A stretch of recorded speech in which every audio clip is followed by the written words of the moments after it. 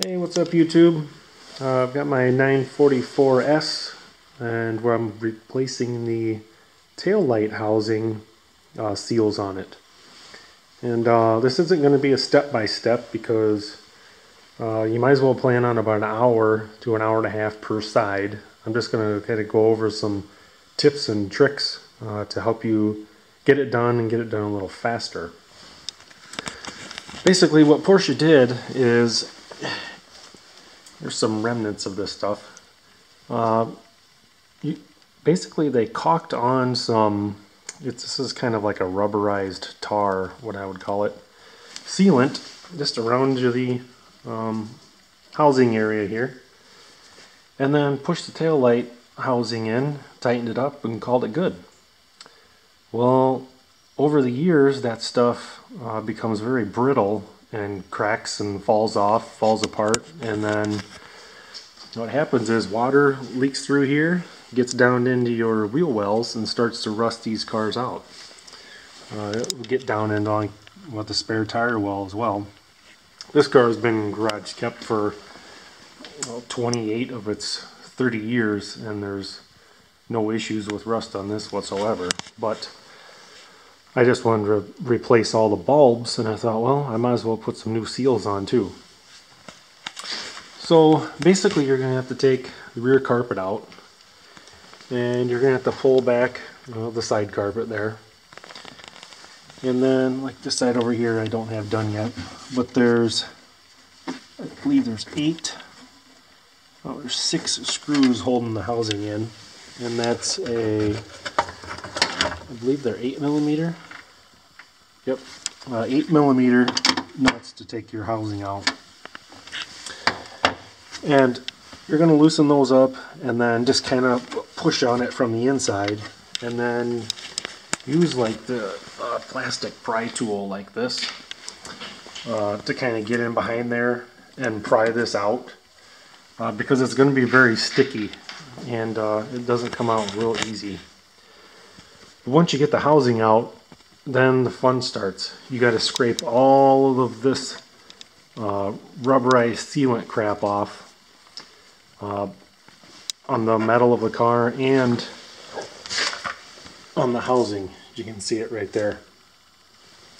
And that's going to take some time, but a little tip, I tried a bunch of different stuff, and this goof off, the Pro Strength in the spray can, works the best. I have some that's just in a squeeze bottle that worked okay.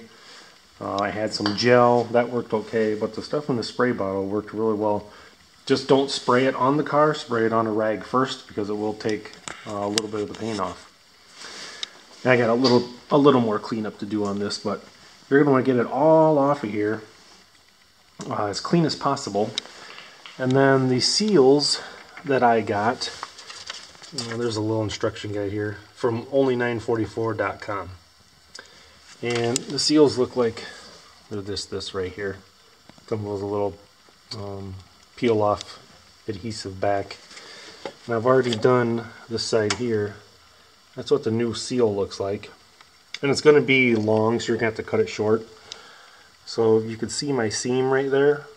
I started at the bottom, so in case there's ever any water in, it'll at least drip out of the bottom. But I put a little dab of super glue on there to kind of seal it together. And that's just been sitting for, I don't know, 10-15 minutes, so it's ready to be put back in as soon as I clean some of this off right here. But I believe those seals were, they were under 20 bucks. And then, like I said, the only reason I'm doing it is because I was going to replace all the bulbs, and I just kind of thought, well, I might as well just go all the way. And some tips on these bulbs. If you go to Sylvania.com, they do have one error that one of the bulbs is supposed to be a 7506 red or amber, and that's incorrect. I'll show you what these are. You got 7506 here, here, and here. And then that little guy there, I believe that's the backup light, not for sure, it might be a turn signal, is the 5007. I'm also going to change the license plate light, and that is a 3893.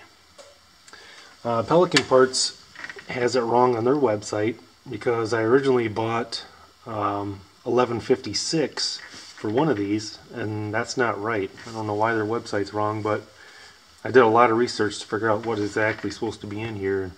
You have 3 7506s and 1 of the 5007s.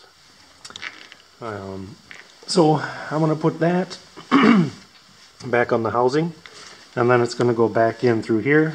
You don't have to remove this drain tube if you do it this way. If you're only changing your bulbs, you do have to remove this tube, like this side over here. Otherwise you can't get this light bulb housing out.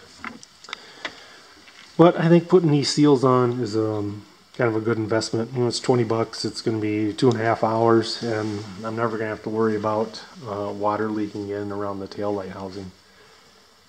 So hopefully my video helps you guys, speed up the process a little bit and gives you a little bit of confidence in doing it. It's not a hard job. It just takes a little time. Only thing I would say, I would recommend don't heat that stuff up. I thought about if it was warm, it'd come off easier. It actually comes off harder. It actually gets really mushy and smeary. So you want to keep it cool, and that helped a little bit. You can see some of the remnants, how that stuff breaks up. But there you have it. Hope you guys enjoyed the video, and hope it helps you out a little bit. Thanks for watching.